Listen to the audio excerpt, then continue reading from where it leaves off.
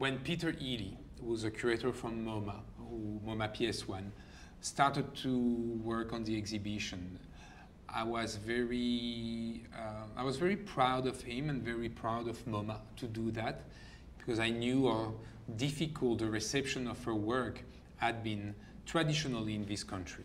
The exhibition is called Double Trouble, which reprises a quote from an interview that she gave in the last 15 years, where she talks about the perverse simultaneous double trouble of being ahead and also being behind.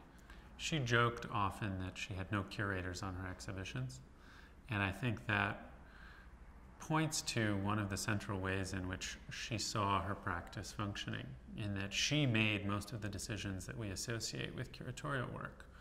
It became very important for me to be able to host Sturtevant retrospective here in Los Angeles and at MOCA. We are one of the rare museums to have major work in our collection, one Stella and one Jasper Jones, and we might be the only actually museum having this group of important work in our collection. The exhibition itself has about 40 works that cover the entire career of Sturtevant.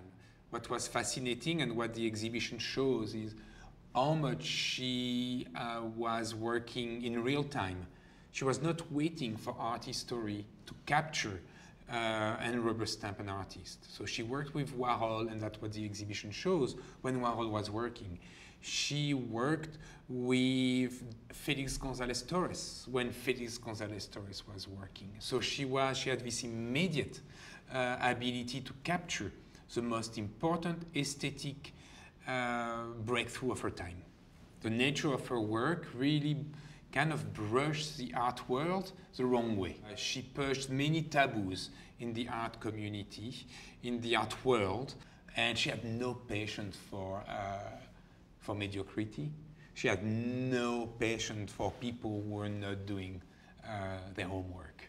And until the end, she had this level of her standards were so high. She was quite wonderful.